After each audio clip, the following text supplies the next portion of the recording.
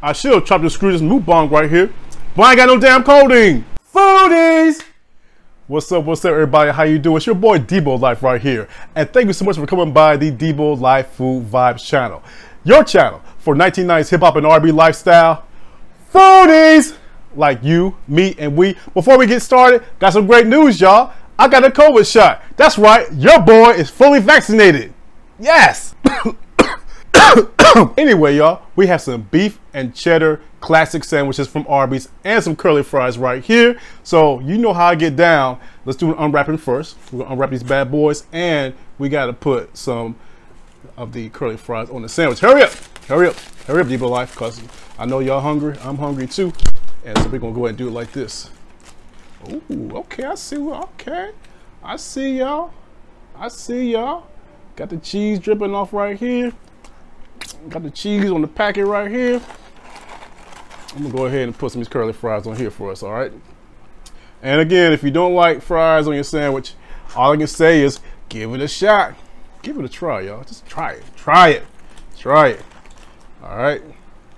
So here we go, y'all.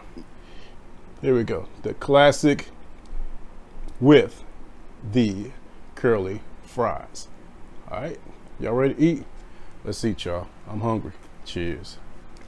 Let's do this.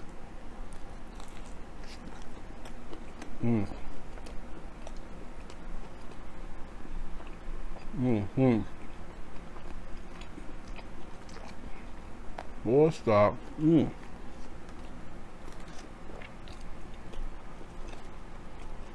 That's some roast beef right there, y'all. Usually I'll do Arby's sauce. I'm gonna do the Arby's sauce this one. We'll do Arby's sauce and this one right here. Matter of fact, let's go unwrap this one too while we at it. I wanna make sure y'all get something in y'all system too. So we got this one right here. And we'll go ahead and put the Arby's sauce in this one right here, y'all. Let's go ahead and put some of these curly fries on it right quick. Oh, look at that cheese. Look at that cheese. Look at that cheese. There we go. Let's put some Arby's sauce in this one, y'all. Just some of this right there. There we go. All right.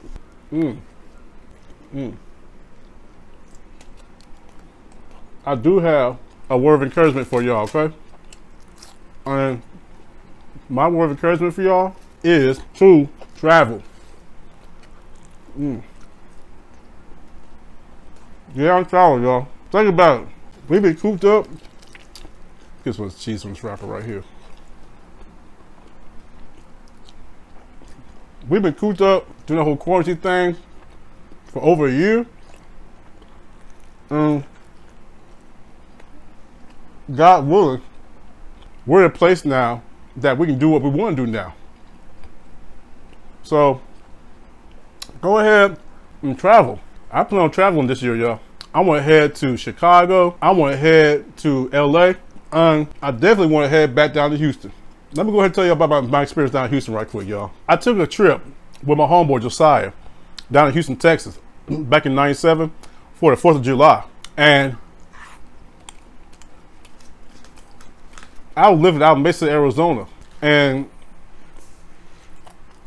he was like, "Oh man, come on down to Houston with me." I said, "Cool." And he was from the Missouri City part of Houston. So we get down there. I had the time of my life, the best 2 days of my life. So here you go. My bad. See, so I got on Greyhound.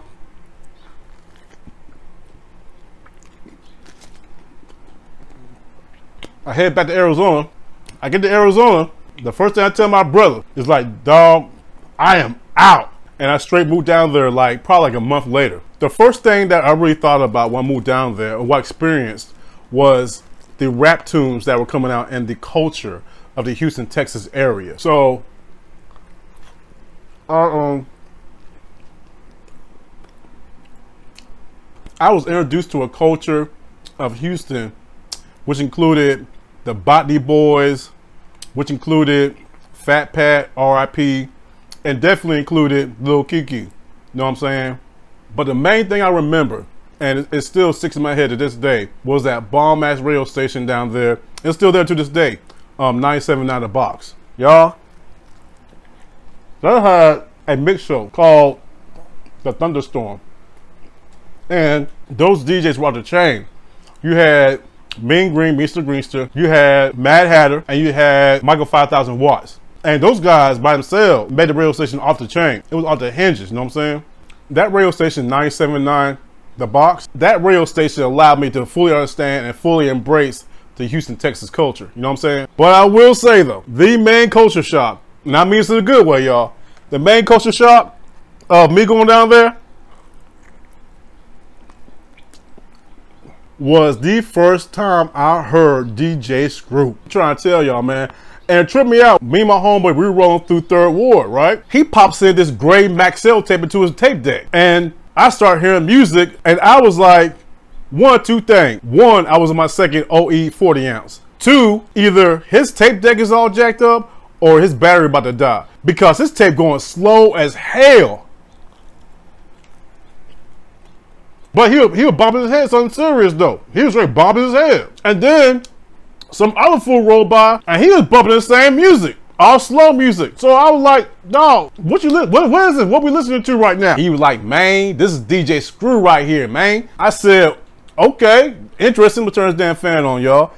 So I realized at that point, like DJ Screw, he was a true mainstay in Houston, Texas. So essentially DJ Screw, he invented chopped and screw music. He took hip hop and R&B joints and sometimes in complete albums, and he would straight slow them down to a real slow pace. But the way he went about it was like, damn, it's mad. Like, okay. I mean, he slowed them down something serious, y'all. He would also slow down the instrumentals and have the screwed up clip straight freestyle to him. You know what I'm saying? Oh, again, it goes back to the whole culture thing, y'all. Culture. Now, legend has it. Alright. Too much cheese on here, y'all. The first song that DJ Screw screwed up or slowed down, chopped up, was Brandy, I Wanna Be Down. Let me go ahead and get rid of this damn rapper right quick, y'all. And DJ Screw, he would sell those gray Maxell tapes out of his shop down on the south side. Oh, and all of Houston was bumping it, y'all. I think the most screw tapes I had was like 20 of them. I had about 20 screw tapes. Them screw tapes were off the hinges. More to think about it, I should have chopped and screwed this Mukbang right here, but I ain't got no damn codeine. But yeah, DJ Screw, Southside Houston, Northside Houston, A-Leaf, Missouri City, all them boys.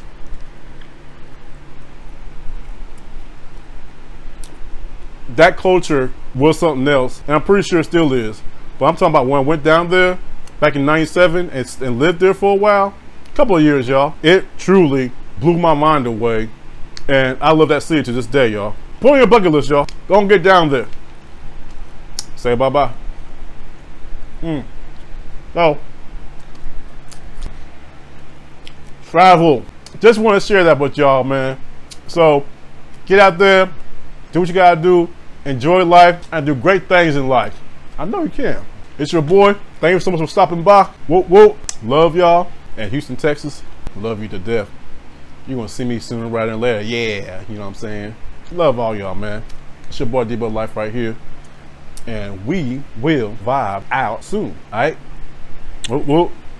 You already know. Peace out.